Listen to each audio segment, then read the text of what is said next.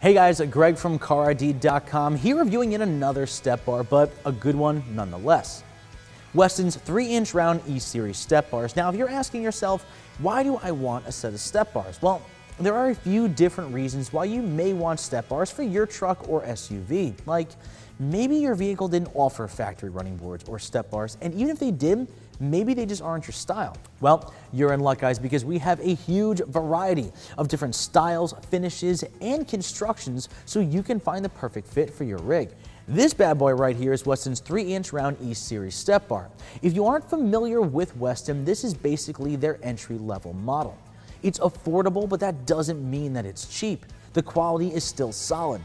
These bars are manufactured using durable 3-inch round steel tubing. Now, why steel? Well, it'll give you the strength and durability you need to last the lifetime of your truck. Each step bar is equipped with a recessed step area and injection molded polymer step pads, so you'll have plenty of step platform and traction in any weather condition. So these 3-inch round E-Series step bars come in either chrome, polished stainless steel, or powder coat black. But if you go for the polished stainless steel finish, you'll get the additional choice to choose from either black or polished mounting brackets. And while that's special and all, the real sweet part about these mounting brackets is the fact that they require no drilling into your truck to install them.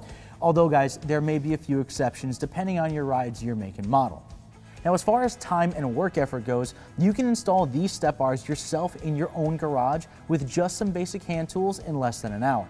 Well, guys, it's been real. Thanks for joining me today for this review of Westin's 3-inch round E-Series step bars. I'm Greg from CarID.com. Don't forget to subscribe to our YouTube channel and follow us on Facebook.